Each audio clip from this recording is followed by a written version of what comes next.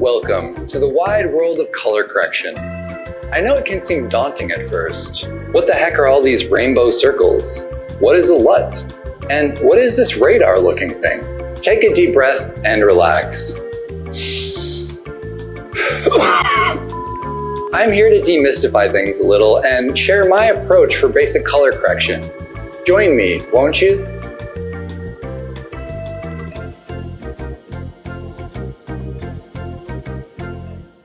Okay, so let's get started color correcting. I personally like to start with exposure. And in order to best color correct our footage, we're not just going to rely on our eyeballs and our monitors, because that's pretty subjective. Instead, we're going to use something called the waveform. Wait, come back! I know that it seems scary, but trust me, it's really not. Basically, the waveform just shows you the brightness levels of your image. So up here you have your highlights, here is your midtones, and these are your shadows. So a super bright image will have the waveform way up at the top, and as you can see, this image is really bright. And then a super dark image, all of the information will be at the bottom of the waveform. And you can see in here that this is a very dark image. This line at the very top represents where your image is super overexposed and it's clipping, which means that there's no more information there and you won't be able to recover that, and it'll just be pure white. And as you can see, there are parts of it right here that are going over, and it represents certain parts of her face or the wall, and that's bad. It looks bad and you don't want to do that. Similar at the bottom, the very bottom line means that you have clipped the blacks, and that means it's pure black. So these parts of the image are all clipped and there's no information there, it's just pure black.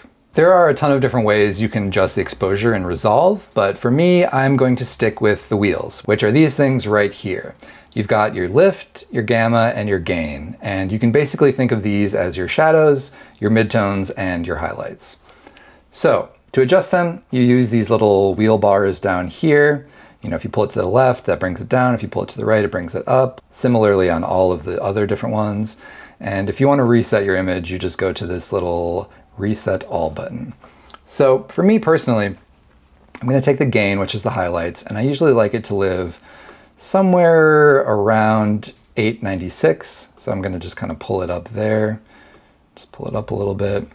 And for the shadows, you basically want it to be hovering just above the 0 so that none of them are crushed and you still have a little bit of information there.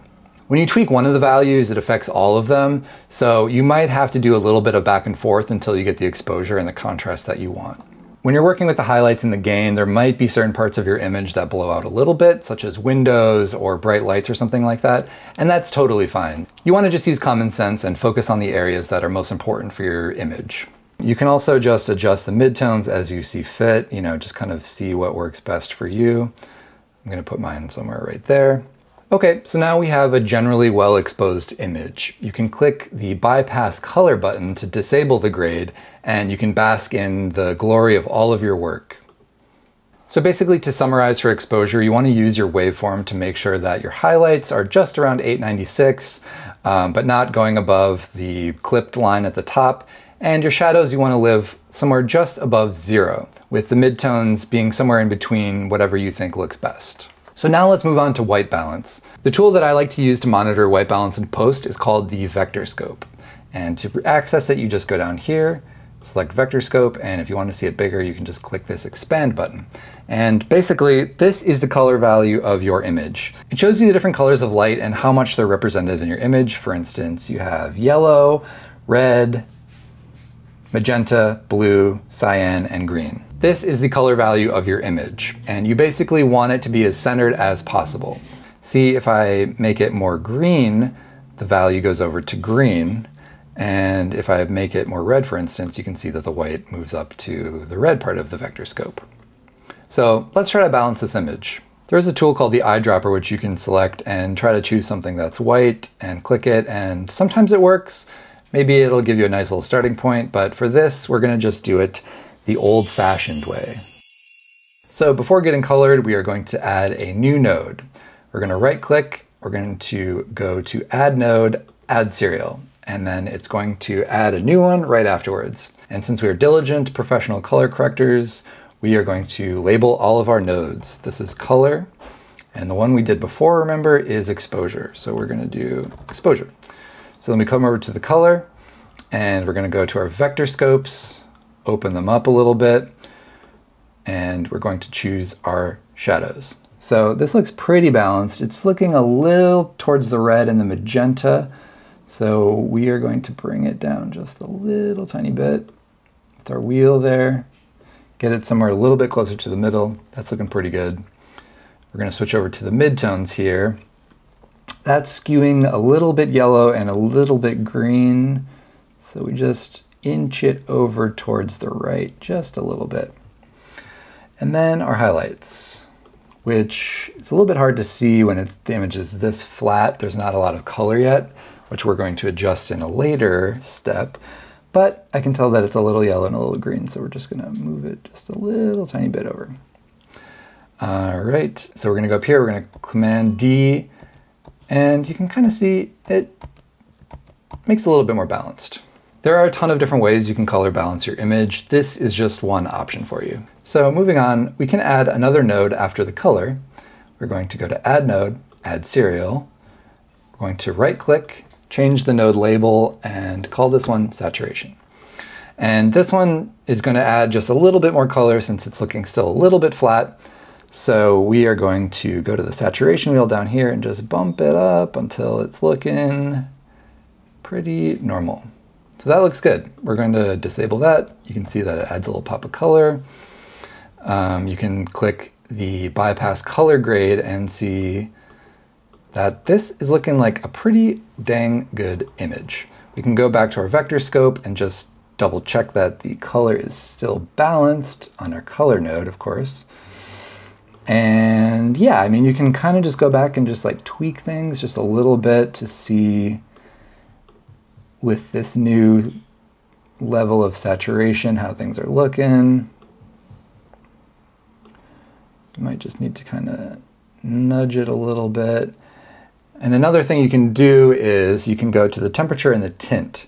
So this will make things bluer or warmer. That's obviously a little bit extreme, or it'll make it greener or more magenta. You know, we can just sort of fiddle around a little bit just to see what looks good. But to me, this is looking like a pretty good image. If you want to, you can add yet another node. I'm going to add a serial node. I'm going to label this one, and I'm going to call it contrast. And like everything else, there's a ton of different ways you can add contrast. The easiest way is just to use the contrast wheel down here, and you just raise the contrast. And that will, when you go over to your waveform, let's do that again, undo. So when you raise the contrast, you can see that it lifts the highlights and it lowers the shadows, and you get a more contrasty image. The pivot tool right here just adjusts where the contrast lives on the waveform. It doesn't change the contrast, it just moves it up and down. So if you wanted to make your image the same amount of contrast but make it a little darker, you could just lower the pivot a little bit, and you see our image is looking really good. So again, we're going to bypass the color grade. You can see how flat it was, and then you turn it on. Wow, what a beautiful image. We are such good colorists. Let's say that we have an image like this. Whoa, looks like we screwed up the white balance when we were shooting this. So we got to fix it. So we're going to take this one. We're going to name this one exposure, even though the exposure on this one looks pretty okay for right now. We are going to add another node, a serial node. We're going to call this one color, since this is what we have to work on the most. So we're going to pull up the vector scope. Remember, when we color correct, we don't trust our eyes and our monitors exclusively. We start with the science, and then we can sort of tweak things accordingly if we want to. So this image is obviously super, super blue. We can go into the highlights. We can see, wow, it's way down here. So in order to counteract that, we're just going to take the highlight wheel, pull it up. We want it to be as centered as possible. That's looking pretty good. We go to the midtones. Again, it's way over towards the blue. We're going to center it a little bit. Go down here, this looks pretty good, but we can tell that the exposure is a little bit off. And how do we know that? We go to the waveform. You can see that it's kind of skewing a little towards the bottom. So we're going to lift the gamma just a little bit. We're going to lift the highlights a little bit. And remember I said sometimes things will clip. Obviously there's a bright window with sunlight streaming in. That's to be expected, so we're fine with that. But we're going to raise the exposure just a little bit. Bring down the shadows a touch. And we can go back to our color now and see how it's looking. So we're here in the shadows. It's skewing a little warm, a little towards the yellow, so we're going to bring it back just a touch. And then we are going to go to our midtones, and yep, that's a little too warm as well. So we bring it down just a little bit. And then we go to our highs, and that's looking a little green as well. So we do that, and then I'm just going to add another node real quick. Call this one contrast. And like we did before, we're going to raise the contrast a little bit. We're going to change the pivot so that it gets a little dark, a little lighter. And as you can see, now we have a pretty well-balanced image. Where we started was pretty gnarly. It looks like it was nighttime basically, underwater, and then we added this. It's not perfect, but for a quick little demonstration, I think that it'll suffice. And if you want to go a little bit overboard and just do something a little bit spicy, you can add another node. We're going to call this one vignette. And so in order to do a vignette, you add a window, and we're going to add a circular window right here. We're going to expand it out so that it's fitting the whole frame. It's going out a little bit. And then we are going to invert it. And in order to do that, you click this button. And so now it's selecting all of the area that's outside of the window. And in order to bring a vignette, we're just going to bring down the exposure just a little bit in the midtones and the highlights and the shadows. You can feather out, zoom out a little bit, you can feather out the vignette so that it is a little bit more natural. Make it a little bit bigger there. And now we have a vignette on our image. You can toggle this node on and off. Just adds a little bit more focus to the image and makes everything look just a little bit better. And once you have it, you can go back and you can make adjustments. You can raise the contrast a little bit, change the pivot, and yeah, so before, after, before, after. It's even looking a little warm, but you can turn that down a little bit. Overall, I think it's a big improvement over what we began with. Okay, so we've got a great well-exposed image. The color balance looks nice, but then guess what? You go to the next shot and uh-oh, it doesn't match. These two shots are not going to cut together and nobody is going to like your film. So we have to make them match. A quick and dirty way to do this is to highlight the clip that you want to grade, hold the Control button, and then select the clip you're trying to match. And then you go up to the menu and click Shot Match to this clip. And it will do an automatic color grade, and it actually looks pretty good. These two are going to cut together just fine. It's looking a little bit dark, but overall, Resolve did a pretty good job. But we are colorists, so we are going to do it the old-fashioned way. So let's go to the image we already colored, right-click on it, and click Grab Still. And so what that will do is it'll take a still of our image, and it'll have the color information in there for our disposal. So then we go over to the clipboard that we're trying to work on. We're going to right-click up here, and we're going to show reference wipe. And so what this does is it shows us the clip we're working on and the clip that we're trying to match it to. And we can kind of wipe back and forth. We can change it so that it's vertical wipe, whatever we want to do. So yeah, I'm going to lower the highlights so that it's a little bit below 896. We're going to lower the shadows until it's just about clipped. Remember, label all your nodes.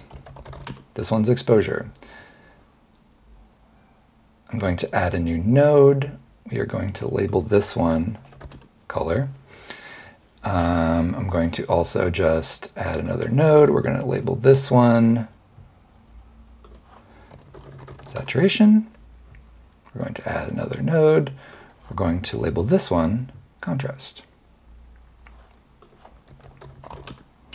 Okay, so the color, we go back to the vector scope.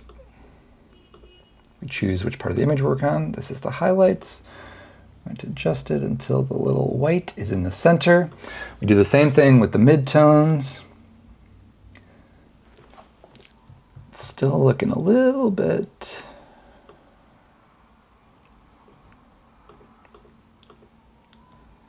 Okay, let's go to the saturation node. Let's raise the saturation up a little bit. Recheck our colors here on the vector scope.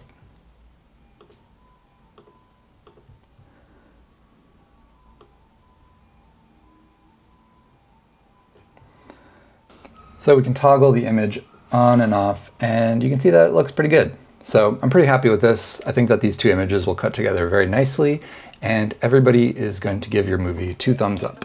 Congratulations! You've now color corrected your very first clip. This wasn't the first clip you've color corrected? Well, keep it to yourself, buddy. If you have any questions or any comments on things you would do differently or any other tips that you might have, feel free to leave them in the comments below. My name is Dean from B&H, and I will see you next time.